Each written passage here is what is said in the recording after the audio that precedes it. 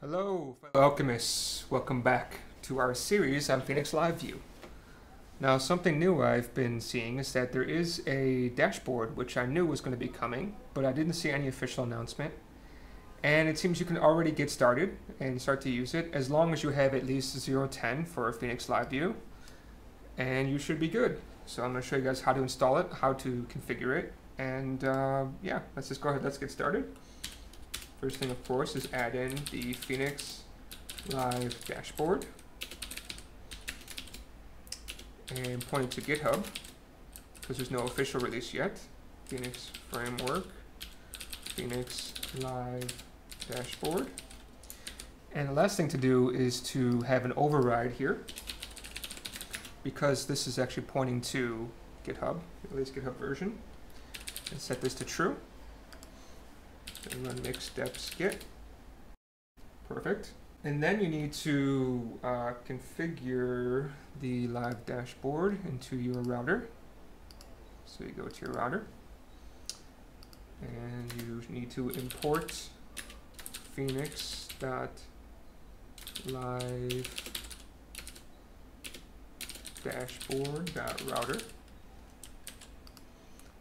And then within your pipeline, of course, you need to have the live dashboard and also which path. I'm just going to do /dashboard, make it easy. And that should be enough for us to start to see something. So I'm just going to go ahead and turn on my server. Okay, so now our app is up and running. Then we can go to /dashboard. And here we go. It's a very, very nice looking dashboard. This one really reminds me of basically the Observer. There was a Live Observer one. This is pretty close. You have some idea of how much of your apps are being used, ports, processes, etc. It's quite cool. The version of Phoenix you're running, the dashboard is, basically what the dashboard version is and what your Elixir version is quite cool. And then you can also get an idea of the processes, which is also really cool. You can see the reductions, basically really just like the Observer you get.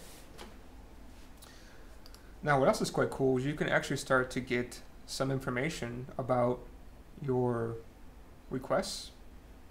There is a little bit of setup though. If you go to here and go to enable, as you see it tries to go to hex docs, which you don't have yet. But I have loaded up over here. And not for this one, this is something in the future, but there is a request logger, so that's what this one's talking about.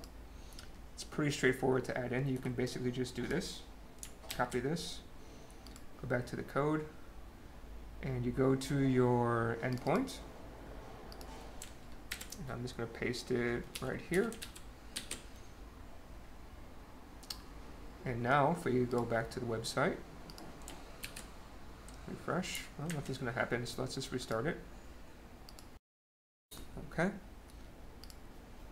Now you'll see that we have the request logger working. There's two things you can do. One is that you can use this kind of token style. Go to here, so we go to localhost, and then we just paste that in, and then we can get some information about the request. You see it's right away.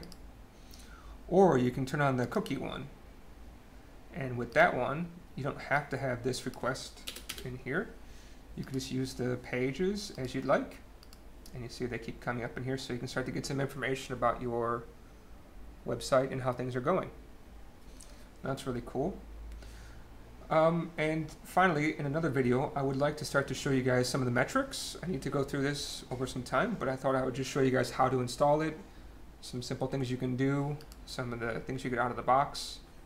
And yeah, I think that's good enough for right now. So I'll catch you guys next time. Please subscribe if you haven't. And yeah, see you then. Bye. Hi. Please feel free to ask us any questions about Elixir, Flutter, or anything else in programming.